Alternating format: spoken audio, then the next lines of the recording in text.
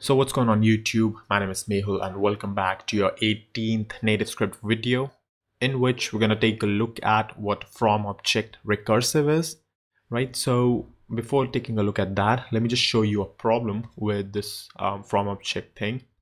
So let us say you have instead username and password just like exposed on the top level into, let's say, another field which is user, right? All right, so now once we have that, we have to make some changes. We have to say user.username here and user.password here, right, to fix this, right? So once we do that, you would be able to see that our UI is now displaying correctly. Now this might seem all good and fine, right? And actually, let me just update right here, get user, right? Now this is an object for us. We could pretty much just just do username because it's associated with us, and you could also do get user dot password just like that, right? So at this point you're gonna assume that everything is fine and cool. You see that you write admin, hit login, it echoes correctly, you change the data, it happens correctly, all that stuff is happening, all nice and good. But the real problem arises when you start displaying this data in real time on the screen. So let's say you do a label text of user.username, and pretty much that would just show what I'm talking about. Hit save.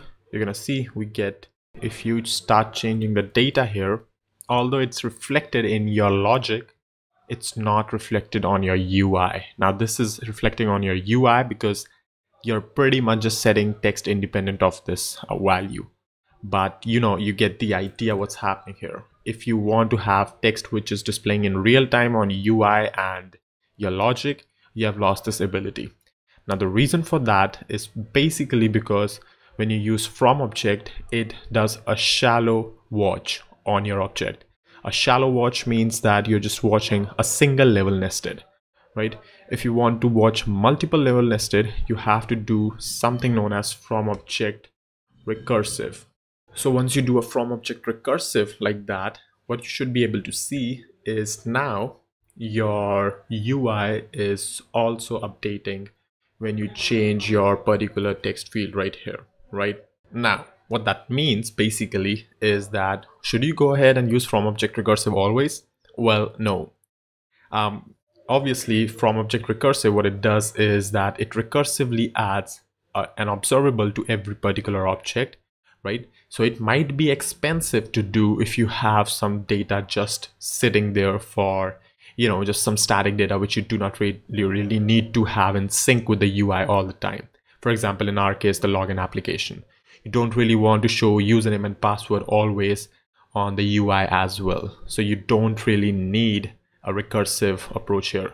But in cases you need the UI to reflect correctly with the logic, you need fromObjectRecursive there.